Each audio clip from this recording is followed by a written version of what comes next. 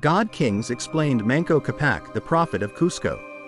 Manco Cápac, before circa 1200, circa 1230, Quechua, Manchu Cápac, the royal founder, also known as Manco Inca and Ayer Manco, was, according to some historians, the first governor and founder of the Inca civilization in Cusco, possibly in the early 13th century.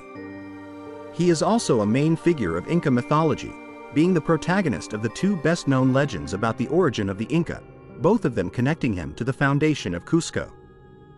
His main wife was his older sister, Mama Yuclu, also the mother of his son and successor Sinchi Ruca.